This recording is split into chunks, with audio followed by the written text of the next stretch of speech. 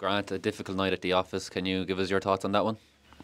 Obviously, really disappointed.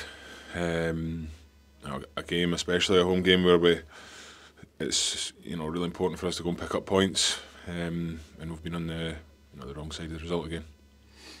Was there some tough conversations had in the dressing room after? I don't think it's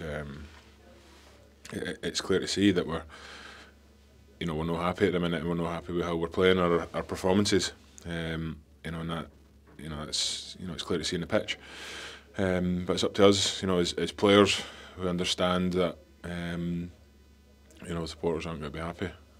If I was a supporter, I wouldn't be happy with those performances.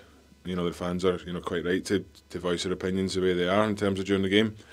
Saying that it certainly doesn't help us.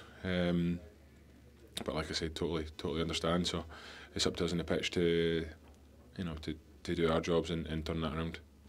The games are going to be coming thick and fast through Christmas now. Is that almost a good thing that you can quickly try and get this behind you?